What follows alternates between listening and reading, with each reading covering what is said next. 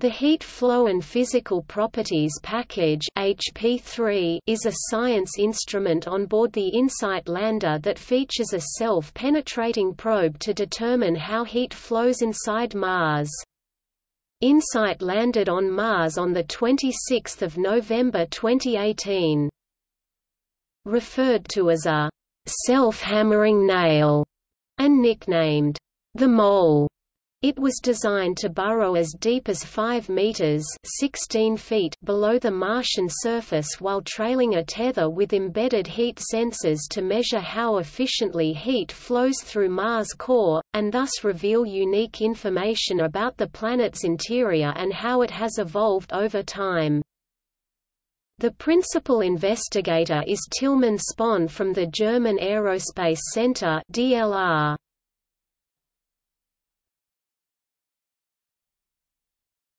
Topic Overview. The mission aims to understand the origin and diversity of terrestrial planets.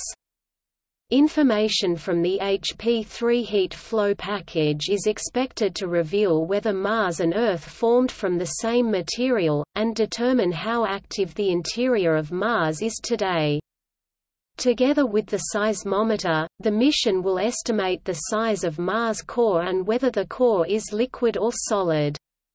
The vibrations generated by the mole in combination with CEAS should also allow learning about the local subsurface. In addition to the mole, there is also an infrared radiometer HP3RAD mounted to the main saucer, also contributed by DLR.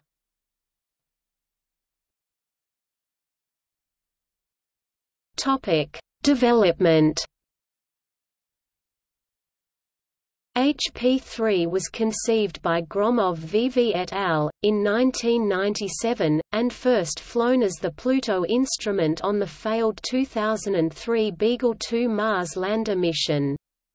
HP3 evolved further and it was proposed in 2001 for a mission to Mercury, in 2009 to the European Space Agency as part of the Humboldt payload on board the ExoMars lander, in 2010 for a mission to the Moon, and in 2011 it was proposed to NASA's Discovery program as a payload for InSight Mars lander, known back then as GEMS Geophysical Monitoring Station. InSight was launched on 5 May 2018 and landed on 26 November 2018. The version flown to Mars is nicknamed the Mole and was designed to burrow as deep as 5 meters (16 feet) below the Martian surface to measure how efficiently heat flows through Mars' core, and thus reveal unique information about the planet's interior and how it has evolved over time.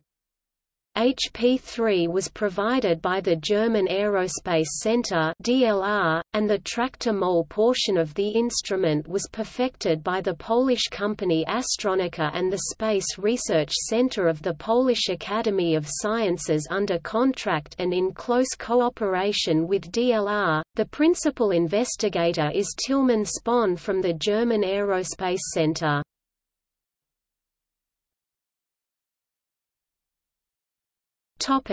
Deployment and operation.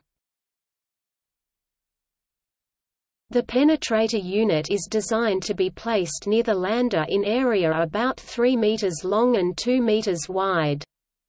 The total mass of the system is approximately 3 kilograms (6.6 pounds), and it consumes a maximum of 2 watts while the mole is active. For displacement, the mole uses a motor and a gearbox provided by Maxon Motor AG and a roller that periodically loads a spring connected to a rod that functions as a hammer. After release from the cam, the hammer accelerates downwards, eventually hitting the outer casing and causing its penetration through the regolith, whereas a suppressor mass travels upwards and its kinetic energy is compensated by gravitational potential and compression of a brake spring and wire helix on the opposite side of the mole.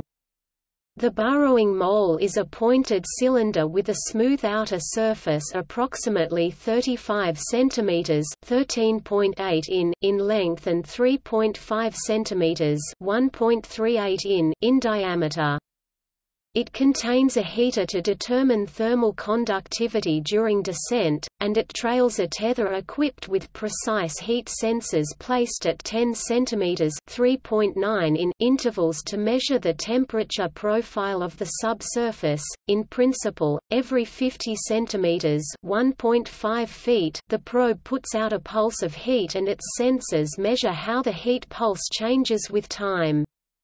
If the crust material is a thermal conductor, like metal, the pulse will decay quickly. The mole is first allowed to cool down for 2 days, then it is heated to about 10 degrees Celsius (50 degrees Fahrenheit) over 24 hours. Temperature sensors within the mole measure how rapidly this happens, which tells scientists the thermal conductivity of the soil. Together, these measurements yield the rate of heat flowing from the interior. HP3 should take about 40 days to reach 5 meters (16 feet) deep. As the mole burrows, it should also generate vibrations that SEIS can detect and yield information about the Martian subsurface. HP3 infrared radiometer. The HP3 includes a separate infrared radiometer for measuring surface temperatures, contributed by DLR and based on the Mara radiometer for the Hayabusa 2 mission. HP3 uses thermopile detectors to measure 3 spectral bands, 8 to 14 micrometers, 16 to 19 micrometers and 7.8 to 9.6 micrometers. HP3 has a mass of 120 grams, 4.23 ounces, about a quarter pound. The detector is protected by a removable cover during landing. The cover also serves as a calibration target for the instrument, supporting on-site calibration of the HP3 Background about infrared radiometers includes some important Mars science history. They were sent to Mars in 1969 as one of 4 major instruments on the Mariner 6 and Mariner 7 flyby spacecraft, and the observations helped to trigger a scientific revolution in Mars knowledge. The Mariner 6 and 7 infrared radiometer results showed that the atmosphere of Mars is composed mostly of carbon dioxide (CO2), and they were also able to detect trace amounts water on the surface of Mars.